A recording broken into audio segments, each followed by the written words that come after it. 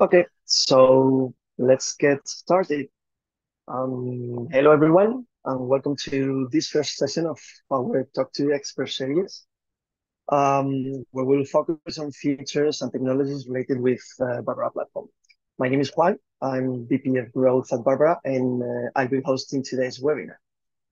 Today, in this first session, we are diving into a very interesting topic, especially for those of you that are data scientists or ML engineers, and has to deal with the deployment of models in your day by day. So we will talk about deploying AI models to edge nodes directly from Jupyter Notebook. We have with us Alex Cantos. Hi, Alex. He is our VP of Product. Hello. Alex, just to make sure we don't exceed the time, why don't you go and start with the presentation? In the meantime, I will be trying to enable your camera so you can show us your face. Okay, fair enough. Fair enough. All right, so I'm Alex, and I'm here to show you our new Python SDK. What you're gonna be seeing, or you are already seeing, is just a notebook that I have created, trying to mimic the workflow that a data scientist would flow whenever they're creating their models and they are deploying them. With one slight change, and it's the fact that we will be deploying to an edge device. We'll be deploying to an edge node. Instead of your typical deployment that would be in a cloud environment, right? And we're going to be deploying on an edge node with Barbara, right? And that's why we are here. Surprise, surprise. So yes, the idea is to go through all the process of creating the model and deploying it and starting, stopping, or removing it. So I can show you how easy it is to do this directly from your Jupyter Notebook. All right, so let's get onto it. So the first thing that you want to do is import all your data science libraries, right? And I'm gonna get executing all this because, well, this is typical things that you're gonna need. I'm sure that you use many more than I've used here. And the other thing you want to do is import Barbara. Barbara is a Python library that you can download from PyP. It's still not available because we are finalizing the Q&A, but it will be available in the upcoming weeks. So you just pip Barbara and then import Barbara in your notebook, and off you go. So I'm going to import Barbara. There we go. And I'm going to go very quickly through the process of training a model. It is a very silly model. It's a typical Titanic model where you predict whether you're going to survive the Titanic depending on your age or the class you're in or how much you paid for your ticket. It's a silly model. It doesn't really make sense on the edge, but it's a very lightweight sort of way of recreating all the process that any data scientist would go through. So the first thing I'm going to do is just read the data, so load the data from a CSV.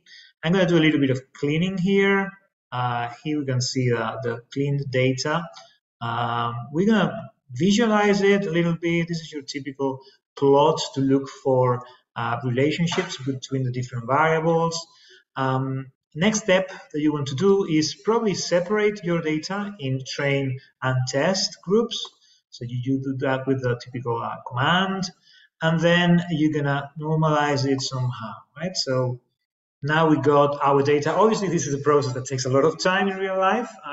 When you're dealing with real data, here it's a simplified version just to get onto the point where we deploy the model. The next thing that you want to do would be define the model. In this case, we're going to define a model. We're using TensorFlow, by the way. I didn't say that. We're going to be using TensorFlow to train the model and also to deploy the model. So the idea here is to define a model that has 3 layers with 551 neurons, and you have the ReLU twice and a sigmoid. Well, it's just a sample model. We define it, and there comes a time where we train it. And because it's a very simplistic sort of example, it's going to train very fast. It's going to converge in a while. And we're going to get approximately an 80% of quality, which is not too bad for this sort of easy example. We could check that out if you wanted to. There you go, 79% of accuracy. And there comes the moment where we start to deal with things that have to do with the deployment, right? So you have arrived at the point where you have your model, it's trained. Obviously, it will take you a lot of time to do this because you're gonna run experiments, retry parameters, and all that magic that data scientists know how to do. But when it comes to the moment where you need to deploy it, then there's the first big question, which is, shall I deploy it to the edge or to the cloud? I'm not going to go into that. Let's assume that we want to deploy in the edge. But before that, we need to save the model, right? And that's what we do in here, where we save it with the format TF, which is the TensorFlow native format, right? So we execute it, and we get this Titanic version 1 saved into a local folder of the notebook. Right, and now it's when we go on to the Barbara SDK. So the first thing that you want to do in our SDK is to call the initialization function, which is this API client. So you want to call it using your credentials. I have loaded my credentials of a JSON file here because obviously I didn't want to share them in clear text. You just have to feed them in here, right? So these are your credentials for the Barbara platform. So you initialize the SDK, and that gives you a handler, which is the BBR handler. And this handler allows you to call all the subsequent functions. And what's going to happen is that every time that you call one function using that handler, that's going to produce a call to the API with your credentials. It's going to perform something in the platform. And the first thing that you want to do in the platform would be uploading the model. So the first thing we're going to do is we're going to choose a name for the model. In this case, I'm going to choose the name Titanic. And then I'm going to upload it. That's what I do with this command, right? So bbr.models.upload. If we execute it, then it's going to upload the model. Let me do something, because I was running some tests before. So I might have loads of Titanics going on in my platform. This is the Barbara platform, by the way.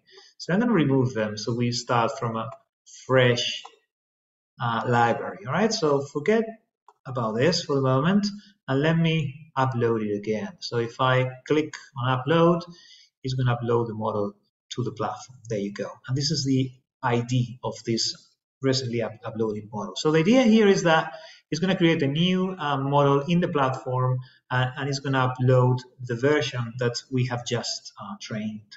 So if we go to the platform, which is this here, and if we refresh the library, we're going to see here this, it's not allowing me to refresh. Let me click in here. That's better. All right, so we're going to see here this new model that we have uploaded. So we have uploaded Titanic with version 1.0.0. That's because if you don't supply a version in here, then it assumes that it's the first one, right? But you could still give it a version name if you wanted to. So there's an extra parameter that you could provide, which is a version name, in case you want to give it a specific version.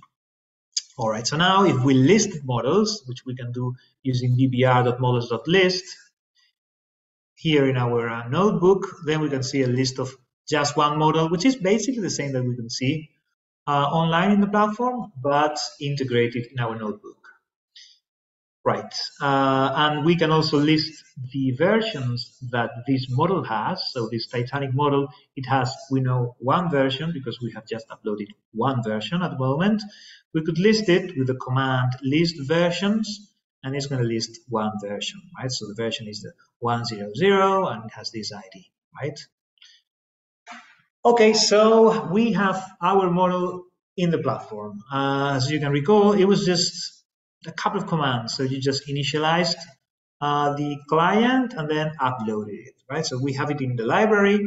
There comes a time where we deploy it to the edge device. So before we're gonna choose the device that we want to deploy in.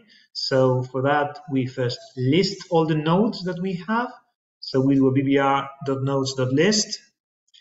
In this case, we only have one node, which is conveniently named Python SDK demo. So if we go here to the list of nodes in our platform, where we can see just the same information. So we have this Python SDK demo.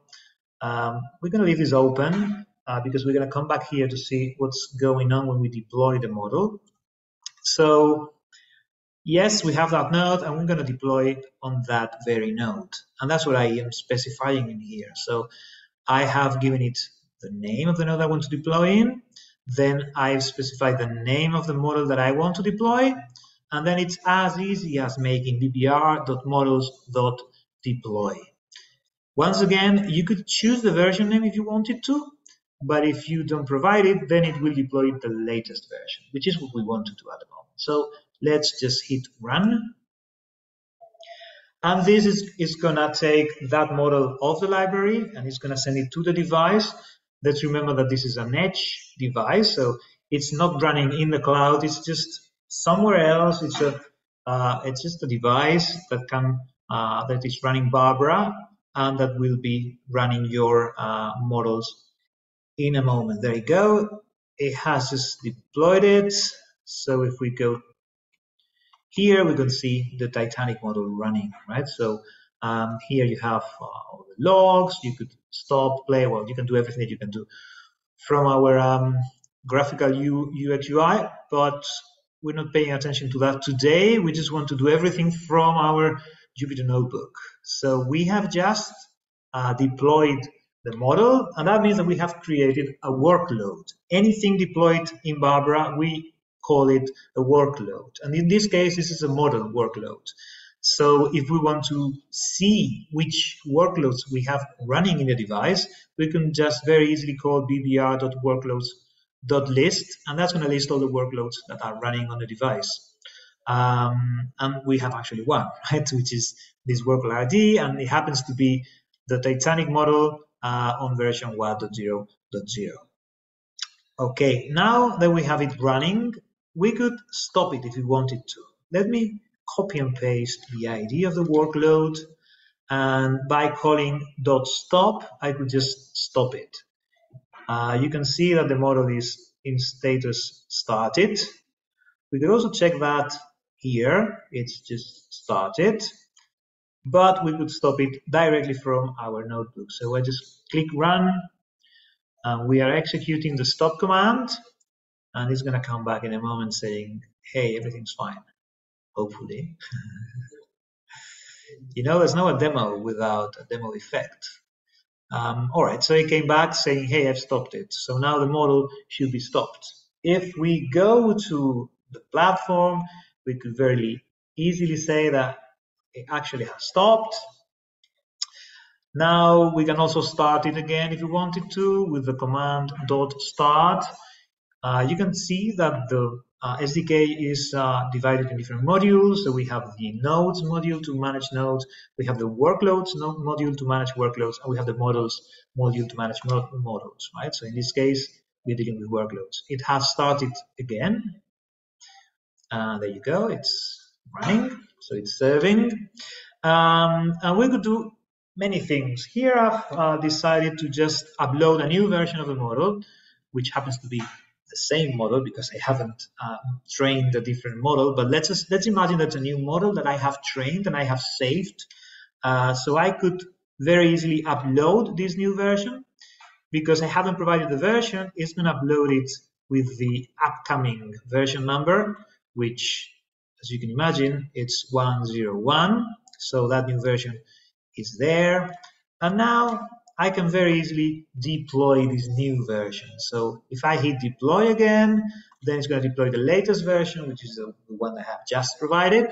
And the good thing about this is that it's not going to create a new space with a new model in parallel to the old one. It's going to update the one that we're running, right? So we can very easily come into this cycle, this loop, where we train, we deploy, we train, we deploy, we train, we deploy, and we keep the wheel running. So it's very comfy because everything is done from your notebook. So it has been deployed. If we just go here to nodes again, to our SDK demo node, you could see that it's running, but in this case, it's version 101. So it's the newest version that we have just uploaded. All right, so we're reaching the end of our notebook here, and I think the end of our available time as well. So let's remove the model. That's the last thing that we can do. Again, workloads.remove with the workload ID. We hit run, and that's going to send an API request for the platform to remove that model from that device. Removing sometimes takes a little bit of time. There you go. So now if we go to the platform, here's still deleting. There you go. So the model has disappeared. And that's it. I hope I was quick enough, but also detailed enough, so you have got a grasp of what can be done with this notebook Python SDK. And over to you, Juan. Great, thank Alex. That was really straightforward. I mean, very interesting to see that in motion. We have two questions that we got in our Q&A section. All So right. let me just read them. So the first one is from Mark. It says, do you support only TensorFlow? Yes, at the moment, yes. But we're working on adding support for other frameworks. In particular, in V2 of our MLOps functionality, we're going to be supporting PyTorch and ONNX. And also there's a V3 planned where we will support scikit-learn and XGBoost. That's the idea, is to cover all those 5 sort of frameworks. Great. And the second one is from John. And it looks like you're using the notebook from your local computer. Can I use the SDK with my notebook on Azure, which is my cloud? Yes. Short answer is yes. At the moment, because it's not published in the official PyP sort of repository, you can't import it in any like cloud notebook.